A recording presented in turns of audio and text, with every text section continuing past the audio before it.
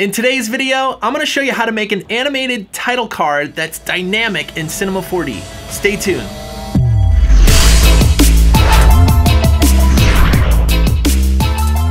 Alright, welcome back. My name is Nick from Greyscalegorilla, helping you make better renders in less time. Now, if you're new to the YouTube page, please make sure to subscribe down below if you want more tutorials just like this for Cinema 4D, After Effects, design tutorials. We do a bunch of stuff here. Please make sure to subscribe, and if you haven't done so already, check out our Intro to Cinema 4D page. If you're just getting started with Cinema 4D, it's the best way to learn in the shortest amount of time. We're going to link it up down in the description below, and I'll try to add a little card as well. All right, let's get into the tutorial. Today we're going to be making this. It's an animated dynamic title sequence. It allows you to type whatever word, phrase, your boyfriend, your girlfriend's name into it, and it'll draw on and it'll animate dynamically. We're gonna go into hard body dynamics inside of Cinema 4D. We're also gonna get into the variation shader. And if you stay tuned a little bit later in the tutorial, I'm gonna show you how I get these exact reflections and textures inside of Cinema 4D. All right, if you're ready, I'm ready. Let's go head on into Cinema 4D and let's go animate this thing. All right, here we are in Cinema 4D, and like most of our tutorials, I like to start from scratch so that you could follow along and build exactly what we're building. So the first thing we need to do is start to get the words all set up. And for that, we need a spline. If you come up to this menu here, you can go to a text spline. And this is where we're going to spell out what words we want to animate. And in this case, you could put your name. You know, I could put my name here. The other thing I want to do with this spline is I want it to be centered. I don't want it to be left justified. And that's the default. And if you click on your text down here, you'll see all the options. You can just grab it and go middle. Okay. So now that we have that, let's start to get our clones cloned onto this. And all the clone is just a particle. And if you're new to Cinema 4D, you'll see me use this menu a lot. It's the Mograph menu. And inside of here, you're going to see a cloner. And all a cloner is an object that when you put other objects inside of it, it'll clone whatever you put inside of it. So in this case, let's grab a sphere. Let's put it inside the cloner. And you can see by default, the cloner is going to have 3 of these objects. And if you select your sphere here, you can actually shrink this down. We don't want it to be too large because we want each one of these little spheres here to kind of spell out the words. Okay, so the cloner's nice. We could turn this up and down. We could set our mode to something like grid array. This will give us a bunch of stuff. But in all these cases, what we really want is for our cloner to clone onto our text. So what we want to do is we want to go to object mode, and we need to drag in what we want it to clone onto. In this case, it's the text. So let's grab our text and drag it into our object. And you can see now our spheres are being cloned onto the text. Now, by default, it's a little spread out. It's not very consistent, but we have some options. If we click on our cloner, you can see in here we have distribution count, and we could turn up this number and we can get more clones. Let me shrink that sphere down a little bit more. I'm just going to grab our sphere, grab our scale tool, and just drag down, just like that. You can see what's happening though is in this count mode, it's a little inconsistent. Sometimes they're close together, sometimes they're far apart. I want this to be kind of even when it spells out. So let's try some of these other distribution modes. Let's just click on it, go to step mode. Step mode looks good. Let's turn down our step mode. And what this does is it just reduces the amount of spacing. You can see already we're getting a more consistent pattern. It's almost like light bulbs on a marquee or something. That's maybe an effect you could play with a little bit later. But for now, we want those to be really close together. I'm going to set it to 3 centimeters. That just means they're a little bit closer together. And you can see now we have a sphere kind of representing each part of the spline. Okay, so that's getting there. What about the spelling on of the effect, the animation? Well, if we come down to this here, this start and end, you can see that this actually turns on the clones for each letter. And that's a cool effect. It goes, you can animate this on. But I actually want it to start with the first part of the text and then animate all the way to the right. And to do that, you could just turn off per segment. And now you can animate this and it goes, spells out all the splines. Okay, so let's go ahead and do that. Let's go ahead and animate this so it starts here and ends there. And the way to do that, really simply, and if you're new to Cinema 4D, I know there's a lot going on right now, but trust me, you could follow along, you could do this.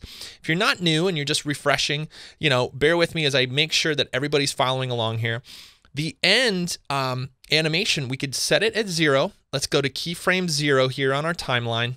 And then I'm going to hit Command and click on this dot, and that just set a keyframe for 0%. Okay, now we can jump to the end of our animation. We could turn this up all the way to 100%, and then I'm going to do it again. Command click, and that's going to set a final keyframe, and it's going to animate between it. So now when we hit play on our timeline here, it's going to animate all together. Okay, so that's pretty cool. However, it's not doing all the dynamics. Right? It's just all these spheres are jumping on and they're all touching and they're not doing all the cool dynamic stuff that you saw in the final piece.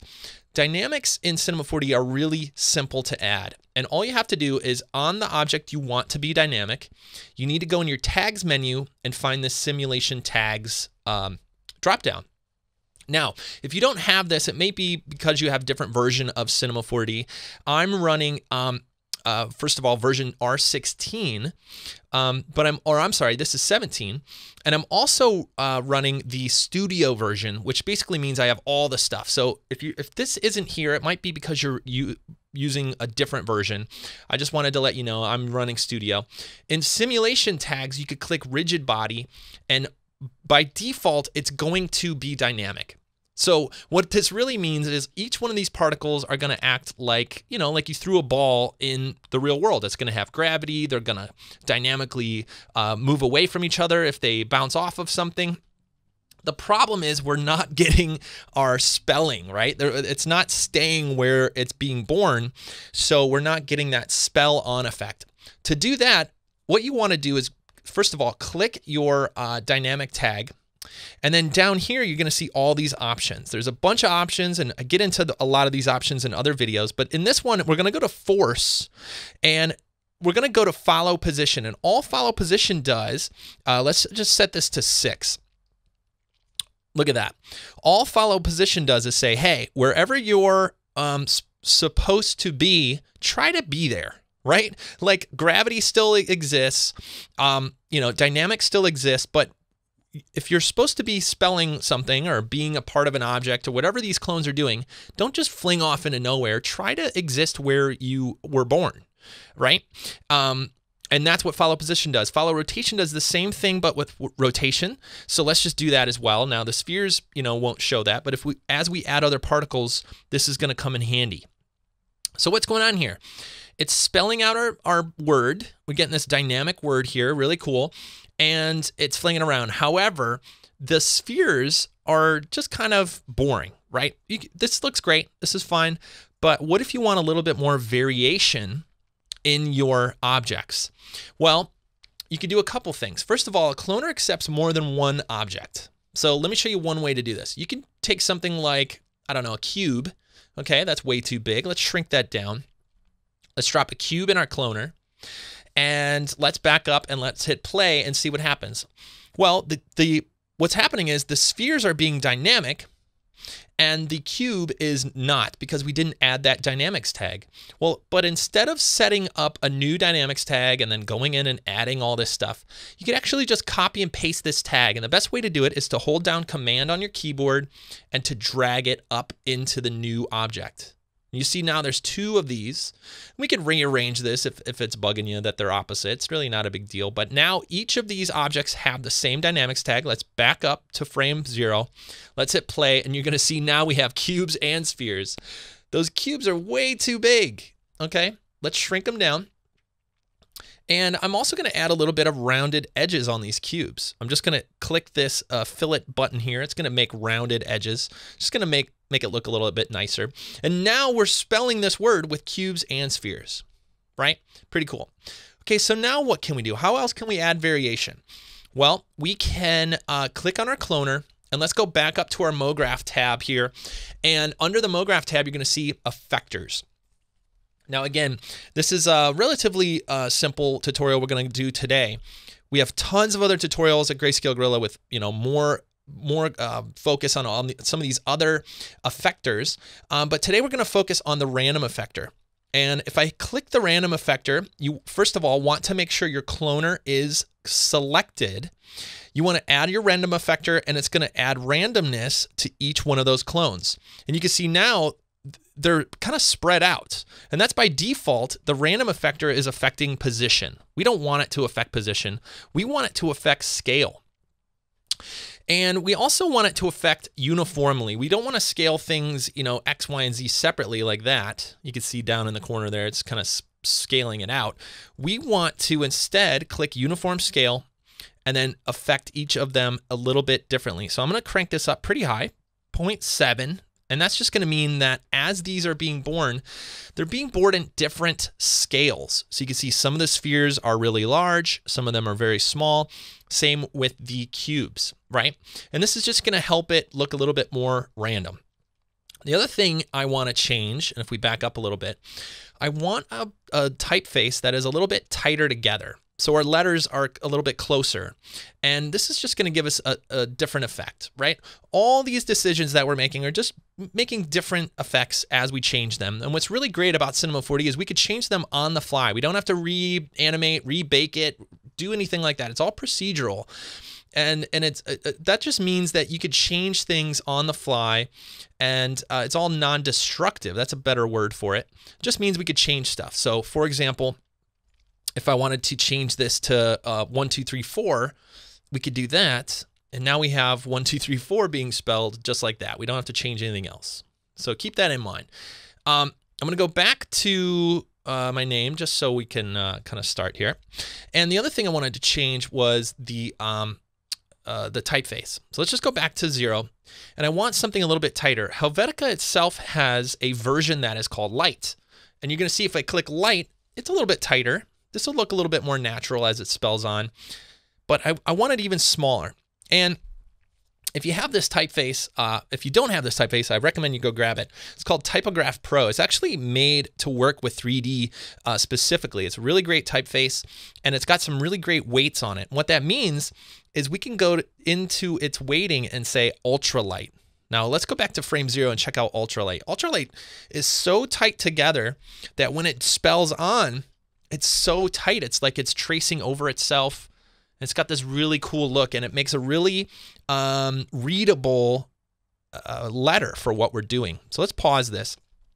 The only thing that's making this not readable is it's kind of packed too closely together.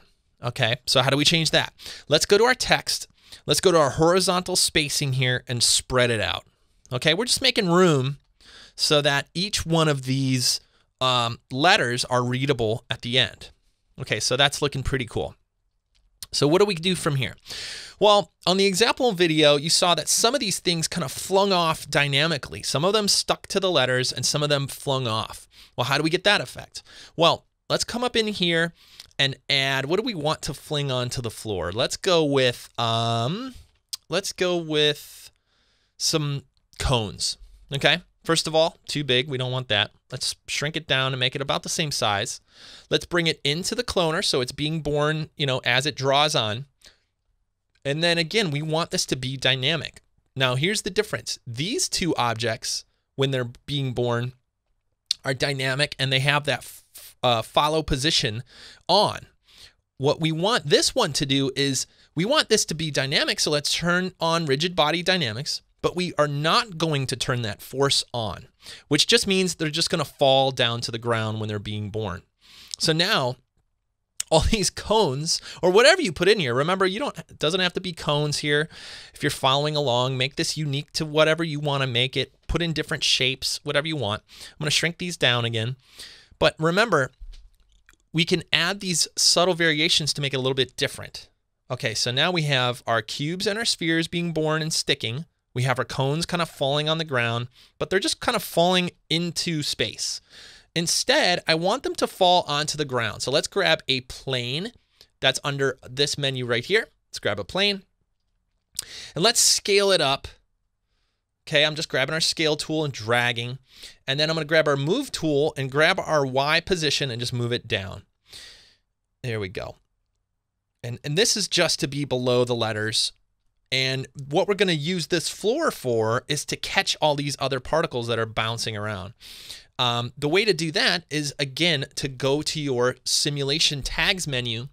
And you can see that we have a lot of different types of simulations. We go into a lot of these on other Greyscalegorilla tutorials. You can check those out. But today we're just going to concentrate on rigid body, which we've already used, and collider body. And all collider body means is, you know, what collider body means is, you know, make things bounce off of it, make it dynamic, but don't let it fall itself, right? So we don't want the floor to fall and have gravity. We want to tell the simulation that the floor is steady. So that's all that does. It's a collider body now, which means as these particles hit the floor, it's gonna kind of fall around. What's really cool is there's a lot of different settings in our dynamics. And again, we'll get more into this in other videos. I just want to give you a little taste of this. You could turn down the bounce and you could turn up the friction, something like 90. And that's just going to mean when things hit the ground, they stick a little bit more, right? They're not going to roll around forever. It's not like ice. It's more like cement, right? More friction. So this looks pretty cool. What else can we do to this animation before we start getting into lighting and texturing? Well, because everything is non-destructive and everything's procedural, we can mix and match these shapes. Like we can make a drastically different look. If let's say we bring a sphere in that's really large and scale it down, you know, and make it relatively large. Let's kind of try to break it. And then let's bring in one of these dynamics tags. Again, I'm just holding down Command, dragging it up, and one of these dynamics tags that sticks to where it's supposed to be. So now I'm spelling these giant letters. We might need more spacing. We definitely want to, you know, shrink this down, these spheres down a little bit. What else can we do? We could add other shapes. We could bring in a capsule, right? And again, this cloner object is just going to iterate through these shapes. So I could bring in a capsule here. Let's make the capsule fall on the floor. The capsules will be part of the falling on the floor part. That is from our cone. So I'm just going to drag that in. So now we have these giant capsules. They're way too big. Let's scale those down. Okay, we almost want those other ones to be like dust. Okay, very cool. Okay, so now we have our letters flinging on. We have our dynamics going, but I want it to go a little bit further. It kind of finishes spelling, and then the animation just stops right there. I want it to resolve. And, you know, this gets more into kind of motion design, best practices, stuff like that. We have other videos about that.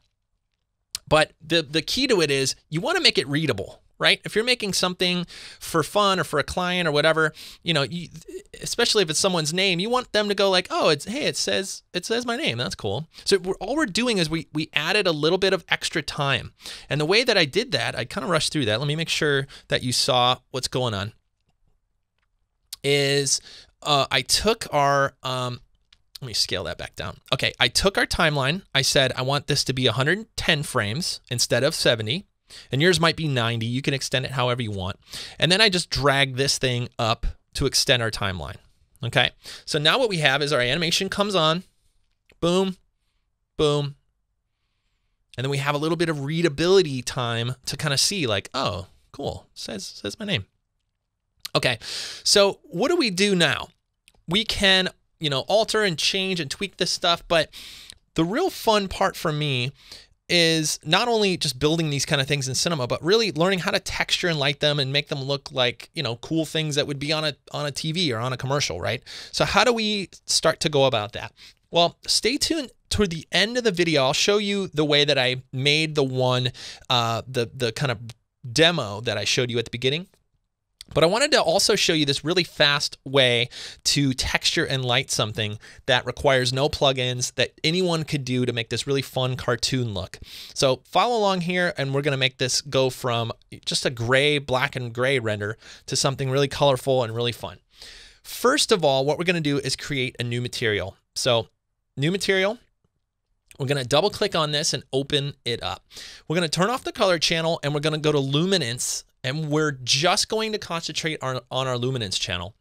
And what I wanted to show you is called the variation shader. Now, variation shader has only been around for a year or two. So if you don't have it, you may have an older version of Cinema 4D. That's okay. If you don't have variation shader, I want you to just kind of pick your favorite color in here, and then we'll move on. If you do have variation shader, let me show you where it is. If you go to Effects, Variation, you're going to basically get a new color for every clone in the system. So this cloner object has all these other pieces and parts. And before, this was really hard to do. With the variation shader, all you have to do is drag that texture onto your cloner, hit render, and each one of those clones is a different color. And what's really nice is we can control what this color is. So let's go over some of these settings in here. First of all, I want this to be like rainbow colored. I'm gonna open up our little twirl down here. I'm gonna go to load preset. I'm gonna click full colors. And that's just preloading this rainbow gradient. There's a couple other things we need to do to make sure that it works.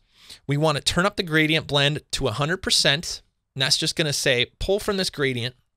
I'm going to go to random color, turn it all the way off, and then there's one more thing we have to do. Gradient mode, replace. And you can see there's a little preview up here. You can see it's literally pulling from this gradient to set all the clones. Now when we hit render, we get this awesome rainbow pattern. Okay, that is nice. We got some textures going on, but what about all the reflections or all the other stuff? We have this little highlight going on, but that's not very pleasing to the eye. We also have no shadows, no background, nothing else. What other ways can we kind of play with this stuff? Well, let's grab a light. And we, if you're new to Greyscalegorilla, we have a ton of tutorials about lights. But for now, I want you to just move it up and to the right. Okay. And now when you hit render, which is this button right here, you're going to see there's this nice little shape on the upper edge of our object. It's got that nice little highlight. If we go into our shape and go into our texture, go into reflectance and go into default specular, I just want you to kind of follow along. We're going to go more into this in other tutorials, but for now, I want you to make this really tall and really sharp specular. Okay, and all the specular is kind of like a fake reflection. It's a really fast render fake reflection. You can see when we make it big and real sharp, it looks like a little reflection, right?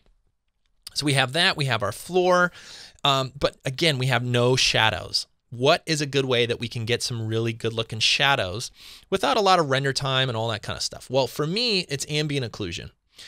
Let me show you where that is. We're going to go to render settings. If you don't see render settings, you can actually come in right here. This is the render settings button. It'll open up. I just have mine kind of tabbed in here. You can go to your render settings and you can go to effect and ambient occlusion. We're going to turn that on. We're going to go back and we're going to hit this render button. You're going to see it takes a little bit longer to render, but now what do we got? We got shadows. We got contact shadows. In fact, I'm going to render this to our picture viewer just by hitting Shift R. Shift R is going to render this to our picture viewer, and you're going to see all this shadow detail. Now let me go back to our render settings. Let me turn off ambient occlusion, hit render, and show you the difference, the before and after. No shadows, shadows, right? And we're getting all this stuff just with ambient occlusion. Boom, boom. Pretty cool. Even the floor, we have some context shadows on the floor. So how do we make this look even better? Let's grab another material. Let's add that material to the floor, which is our plane. Okay, let's go in and turn off reflectance. I don't want any reflection in here. I actually don't want color either. And this is a fun little cheat I use all the time. I want to turn on luminance, and I want to just pick, like, let's say a dark blue or something like that. Okay, so now when we hit render, we're going to get dark blue on the bottom. Let's turn our ambient occlusion back on. Let's see what we got. We have a nice dark blue floor. We got our shadow going down, looking pretty good. But what are we missing? Our background is not blue. We need a blue background. How do we do that? Well, we go up to this menu right here, this floor menu, and we could say background, and then we just drag that same texture onto the background. And now when we render, we're going to have our floor shadow, and then we're going to have our kind of word. And in fact, this color could be a little bit darker just to make it readable, right? I want our word to be a little bit more readable. And you can see now we have this dark background and we have our nice little colors going on. We have our reflection. In fact, if you want even more reflections, you could duplicate this light. All I did was grab the light. I hit Command C and then Command V to copy and paste. And you can move this light over and now you have extra reflection bits, right? Even more little shiny parts. You can see this renders very quickly. This is a great look, especially if you're new to Cinema 4D and you don't want to mess with textures or lighting too much. You could use this look and get a really fun, cartoony kind of style.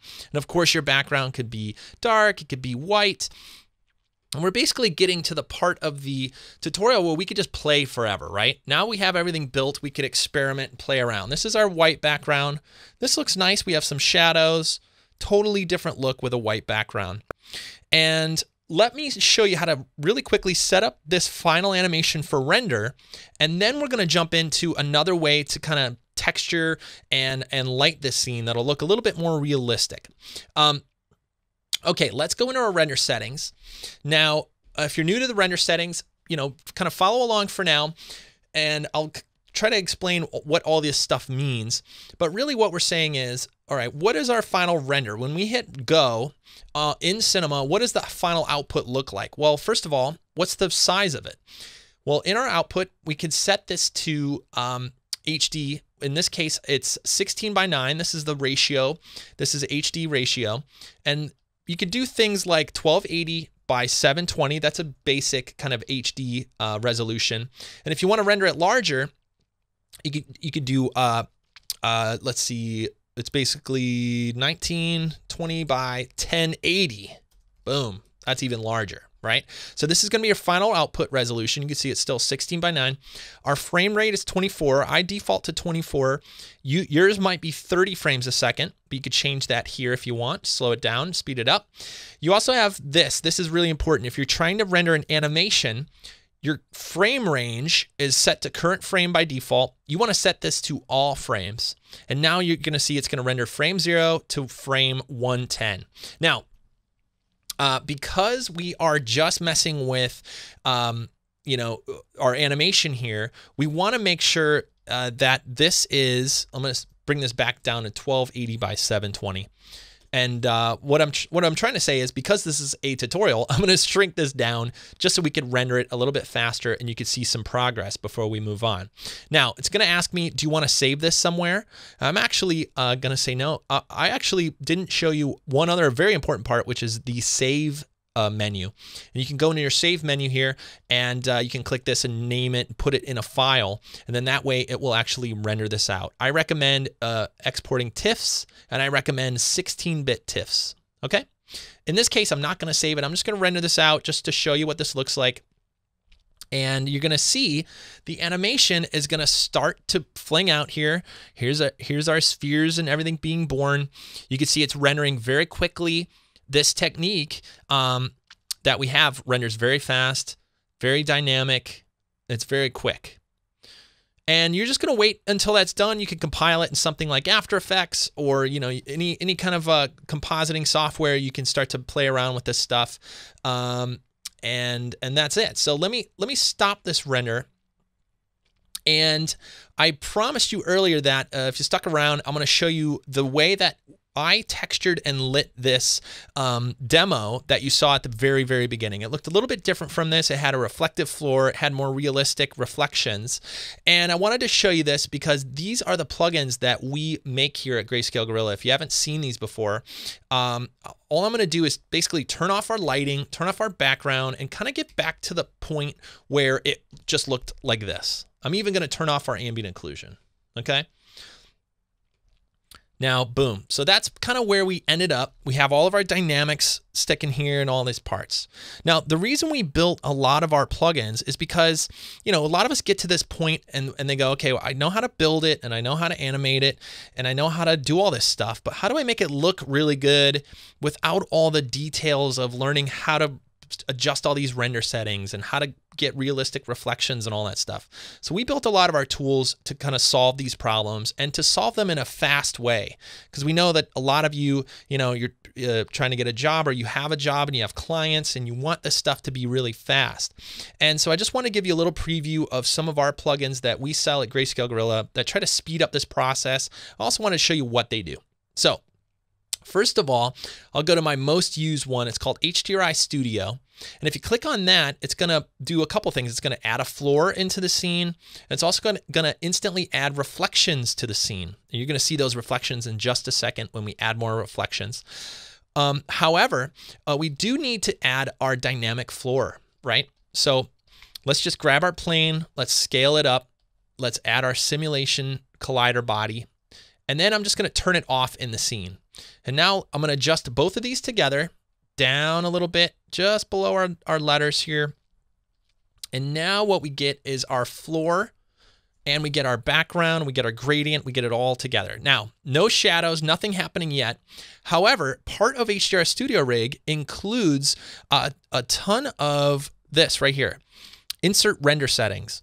And so what we do here is when you click on insert render setting, it's going to bring up all these different render settings in, including an ambient occlusion setting that is even faster than the one that we just kicked off as a render. So if we turn that on, ambient occlusion low, I'm going to go back up here and hit render, and you're going to see now we have all these nice shadows and we have all these nice colors going on. However, what are we missing? Well, these little spheres here are missing their reflection.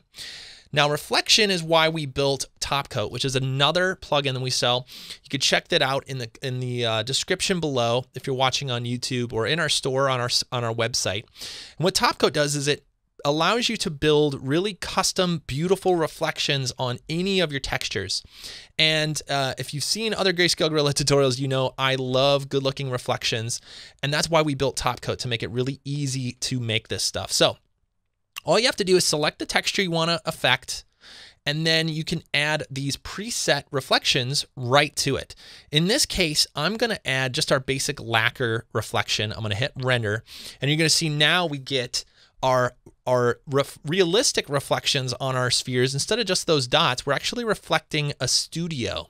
And what's really cool about HDR Studio is you can open up the browser, and let's go back to some of these studios here. And you could pick from any of these studios to adjust the render type and the lighting type. So this Diva Studio is going to give us a different look.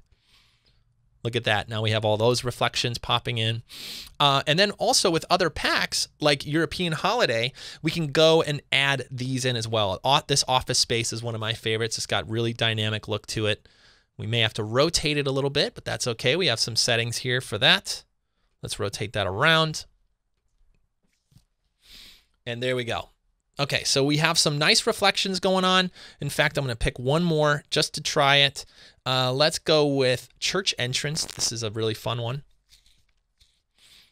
Awesome. So we got this really bright reflection here, really cool. But what about the floor? In the original demo, you saw the floor was kind of this blue and it had a reflective floor. So let's grab our HDR Studio. Let's go into our seamless floor controls. And first of all, let's just set that dark blue. Really dark blue to almost like maybe a dark purple, really dark. Okay, that's going to give us an entirely different look. That looks pretty good. Okay, now what about that reflective floor? This is how easy it is with HDR Studio. You go down to your floor reflection, you turn up reflection, and then I'm going to add even a little bit of reflection blur. And that's just going to give us a really nice effect on the floor, give us that real glossy feel. You can see how beautiful that is. And boom. So now with a couple of plugins, we sped that process up and it gave us a lot more flexibility to adjust it. And this is really key if you have clients. You know, you're just learning, it's okay. You can take time and experiment.